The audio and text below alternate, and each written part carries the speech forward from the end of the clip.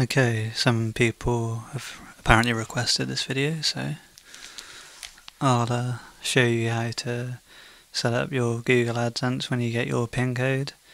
You need that. It'll come up saying your payments are on hold basically until you've verified your address. So the first thing you want to do is you can type in Google Adsense, or you can go to, it's actually google.com/AdSense will take you to the page as well, and you should be able to sign in just like you do into your YouTube account. Use it at the top. You should use the same password and everything to get in. So on the letter, you should get a letter come through explaining how to do it anyway. So step 1, as I said, would be going to the Google AdSense page, and then it says step 2, you can go to the account. Okay, so I was a bit confused because on the letter it sends, it says click on the gear icon, which is over here. I assume it wants you to go to accounts, and then it's saying to click payments. There's no payments option, there's only a payments option above, and then it tells you to click account information, and then it says click verify address, which is not actually here on this page. So what you do, you just go to the home page, and then you'll see actually on the home page it will have a bit here saying verify your billing address, which is what you need to do. As it says here, we mailed you a PIN. So you just click verify down here,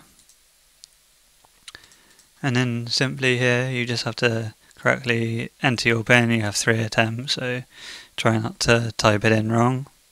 So I'm just going to type in my PIN now. So it comes up. Probably didn't see because it was quite quick, but once you put your PIN in, it will say if you put it incorrect, it'll say verified, and that little tab there disappears, and it should be done then. So it's as simple as that, but it's a bit confusing really with these instructions, don't make any sense at all, but it is just on the home page like I showed you. So yeah, once you've done that, your address is verified, and once you reach the £60 threshold, you'll be able to withdraw money.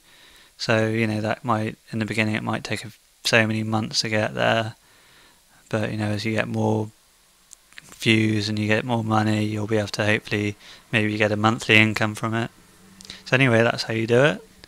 I hope that helps anyone trying to work out what you do, because it isn't actually that straightforward and the instructions aren't very clear.